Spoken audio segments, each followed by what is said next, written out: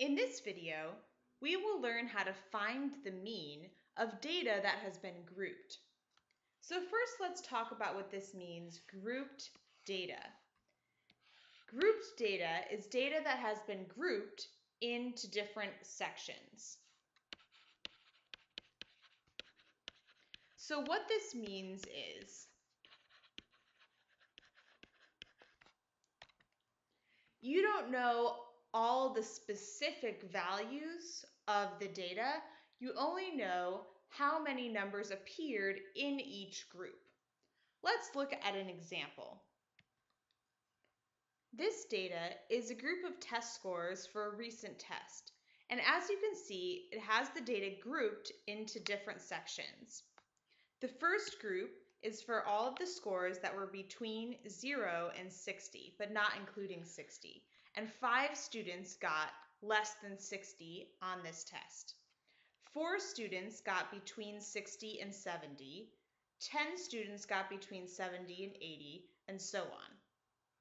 So to figure out the mean when you don't actually know the exact numbers is a little bit different.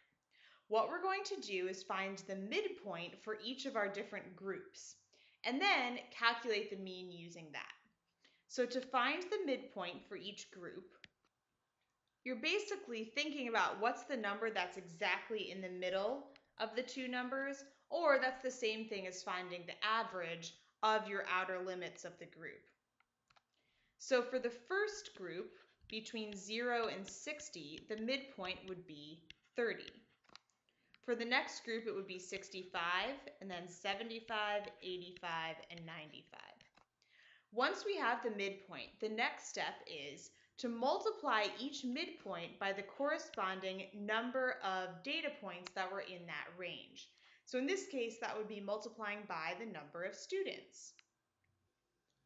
So for the first one, we're going to multiply 30 by 5 to get 150. For the next one, we'll multiply 65 times 4 to get 260. Continue, 10 times 75 is 750. 15 times 85 is 1,275. And 95 times 4 is 380. Now we want to figure out two things. We want to figure out how many total students were there in our population or in our sample. And we also want to find the sum of all of the midpoints and frequency products. So we're finding the sum essentially of this second column and this fourth column. So the sum of the total numbers of students is 38. So that means that there are 38 students in our population, maybe 38 students in the class. The sum of all the midpoint frequency products is 2,815. So now to find the average or the mean,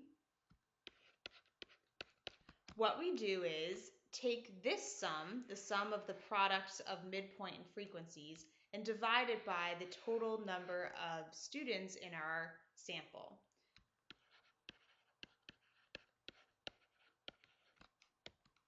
And we get approximately 76.1. So in this case, we would say the mean test score was 76.1 for this sample. So in general, if you're given data that is grouped, the way you want to figure out the mean is first figure out the midpoint of each of your groups. That's what we did here.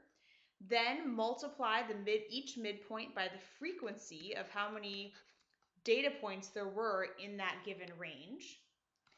Sum that up, also figure out how many data points you had all together, and divide those two numbers, and you'll have the mean.